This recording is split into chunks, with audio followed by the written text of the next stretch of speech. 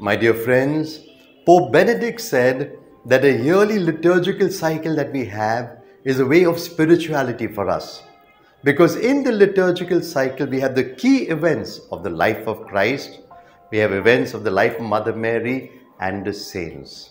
Crumbz from Gerard. So how can we live our lives according to these events? I bring to you today two seasons, Lent and Advent. The first festival in the liturgical cycle given to us in the church was Easter. And then we had a 40-day period added on so that we can prepare for Easter.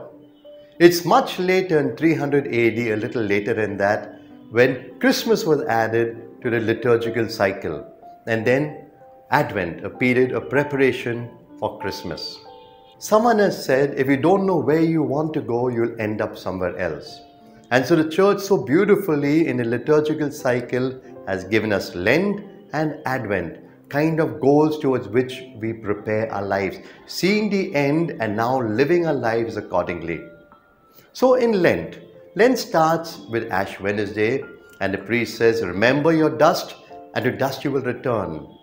So being ready to meet Christ at the end of your life. And now live your life knowing that you will meet Christ at the end of your life. How will you be prepared for that moment?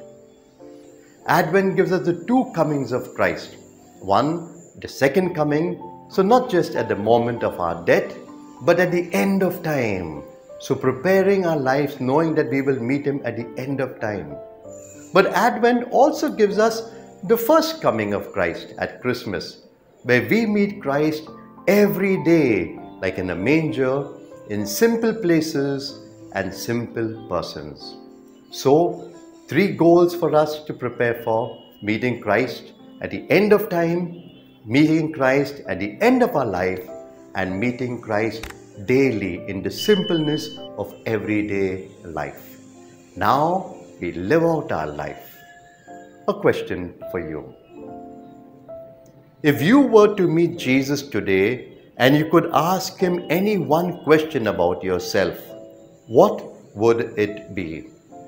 And may Almighty God bless you, the Father, Son and Holy Spirit. Have a wonderful day with Jesus.